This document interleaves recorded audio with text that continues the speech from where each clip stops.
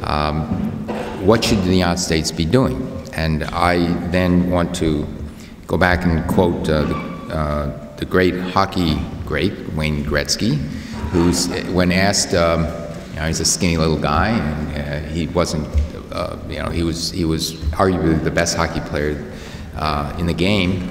I said, how come you were so good? And he said, well, I would skate to where the puck was going to be. I think the United States should skate to where the puck is going to be.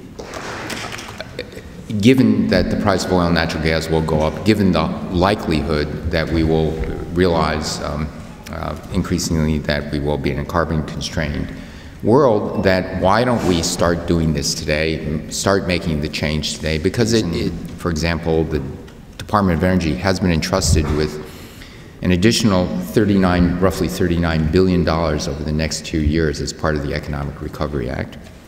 Just to put this in context, the budget of the FY 2009 budget was $25 billion. So it's $25 billion of normal budget and an additional $39 billion.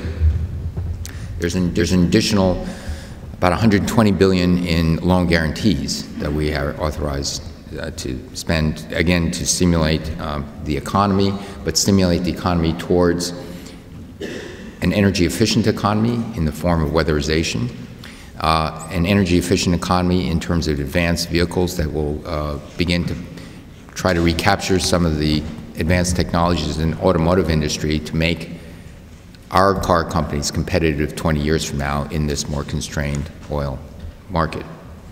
So we are also launching what is called ARPA-E. This is modeled after DARPA. DARPA is a Defense Department way of funding very high risk but potentially transformative research. And so there is now $400 million for the first 2 years to launch that program in energy.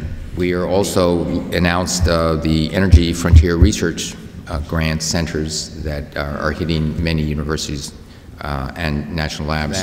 It's not only the amount of money, it's how wisely it's invested. So, and what I am calling for, and this is less visible, is the quality of reviewers that in the Department of Energy, on the applied section and in the more basic parts, to be some of the best reviewers that we can possibly have.